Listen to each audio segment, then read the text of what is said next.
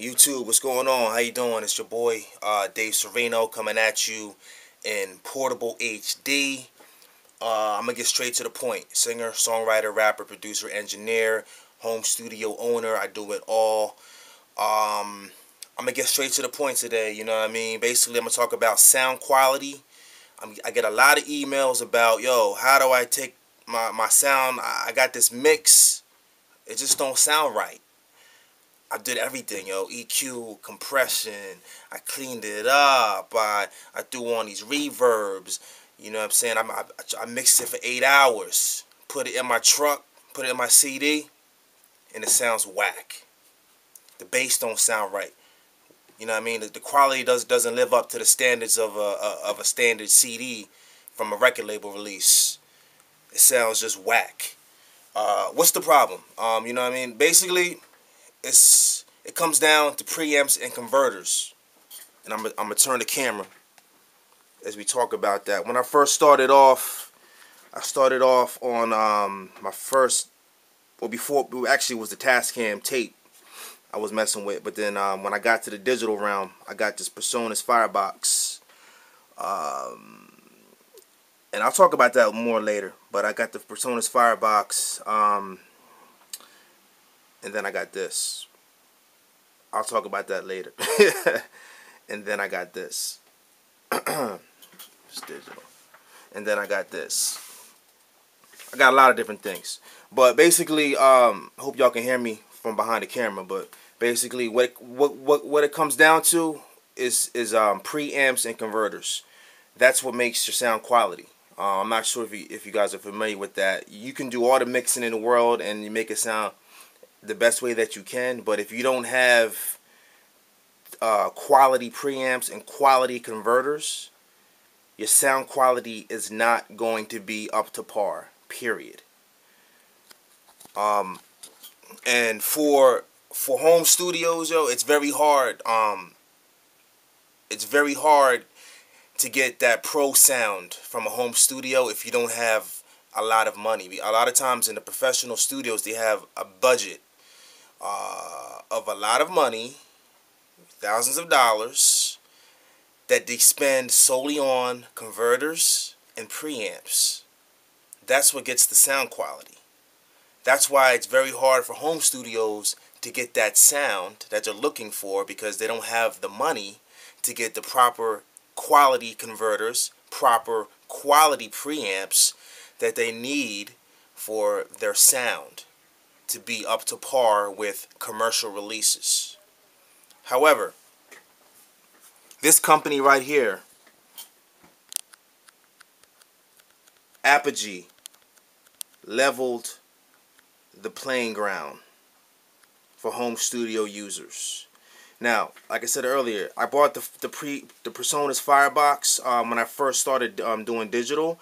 And it gives you a very clean sound, it's very good for like demos, like if you need to do a demo tape or something like that. It gave me a very clean sound. However, also the microphones are very important too. I started with the AKG C3000B. Let me get that for y'all. Bam, right there. I started off on that bad boy. I didn't particularly like that one. I liked it for demos, but for me, you know, my voice is very distinct, and it gave me a very harsh sound. Like when I'm rapping, it's cool, but when I start singing, when I start singing, it gave it a very harsh tone, so I didn't like it. So what I did was I got the Bluebird. But anyway, the Personas is good, but it wasn't until I stepped up my game with the Duet.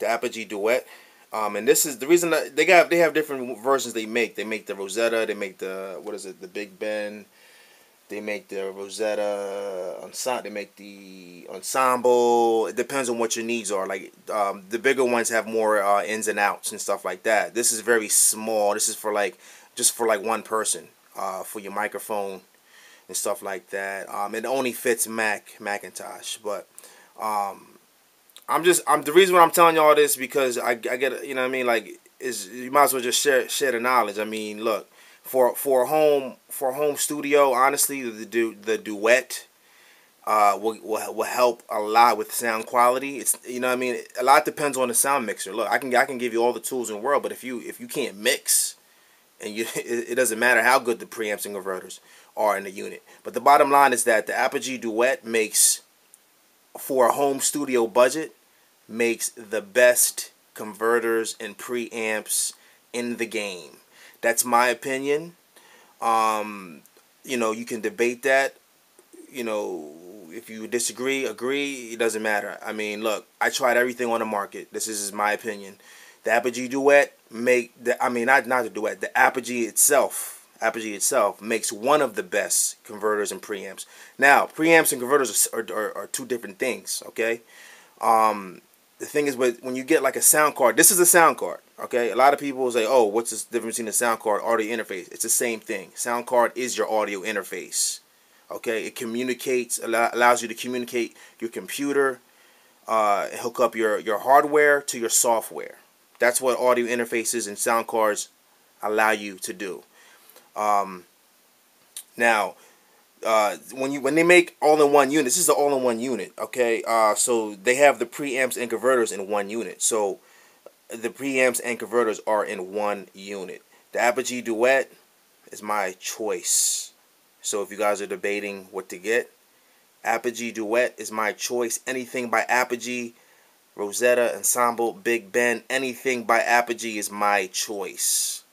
Now, I don't care if I give y'all secrets. I really don't care at this point, because my music is made and I like to help other people that's coming up and they have questions and they're having a hard time. Yo, this is, you know, if you're not getting that sound quality, that you're looking for, that's the reason.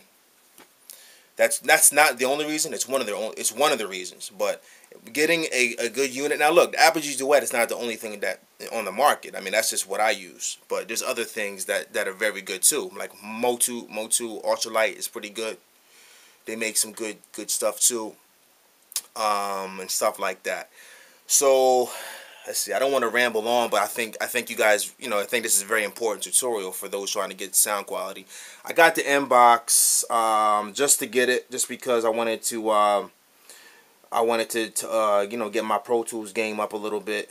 So I bought the inbox, and it's pretty good. You know, it's pretty good. I really don't have any complaints. I mean, I just basically got it just to get Pro Tools, just to learn Pro Tools, but I don't really use it for my stuff.